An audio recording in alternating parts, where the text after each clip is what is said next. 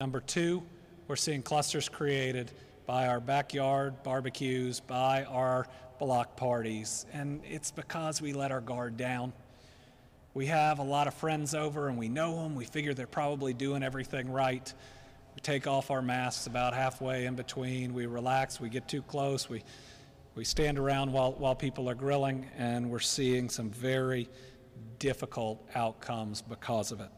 So for social gatherings, we had increased the amount of people that you could have up to 50. We're reducing that back down to 10. That doesn't affect any businesses, any venues, any outdoor weddings. Those are all regulated by other things that are out there, and they have licenses that give them the motivation to clean and to do the right things. But we are just seeing too much spread from 50 people getting together in somebody's backyard or in their neighborhood. Now, I know 10 is different, but 10 is much more manageable.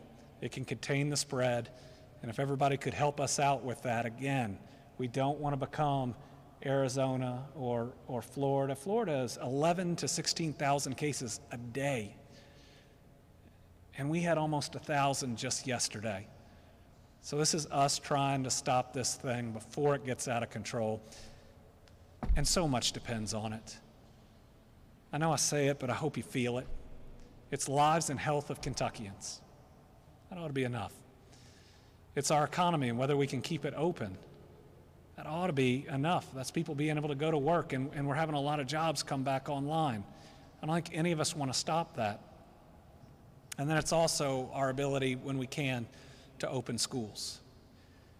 If we can't do the right thing and wear masks in places that we need to, if we can't agree that, okay, we'll have 10 people over instead of 50, the job that our school systems face compared to that is so difficult.